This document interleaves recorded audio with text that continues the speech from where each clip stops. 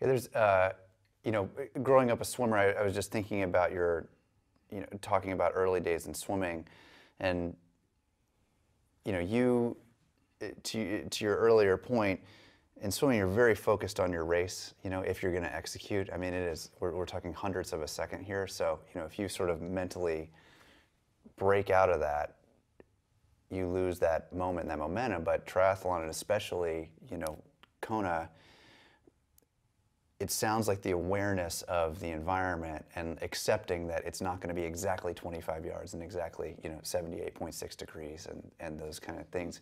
That sort of had to be like shaken out of you.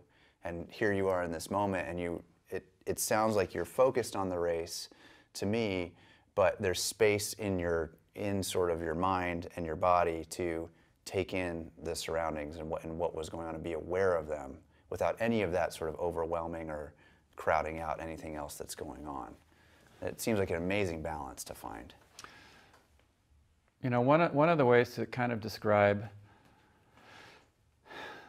the difference between an approach to the Ironman that can get you caught and an approach that can help propel you forward, it's very similar to surfing. Okay, so like when you're surfing, you can paddle out and say, okay, today I'm going to do a bottom turn that looks like this and a top turn that looks like that, and I'm going to get a tube ride that's this long, and you don't know.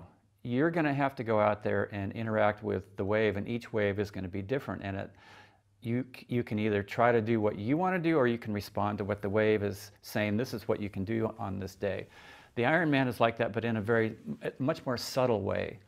You know, like I said, there's this energy of the island it's like it's waves that keep hitting you and moving you and coming at you from different directions. And so you for sure I always had an ideal strategy of how I wanted their day to go, but I was also willing to adapt and respond and hopefully kind of be in partnership with the challenges that the Ironman was, that the island, the race dynamic was going to throw at me. Because if you have your ideal and that's the only way you know how to race, or the only way you're willing to race, forget it. It's going to you're going to be chopped up into a million pieces out there on the race course.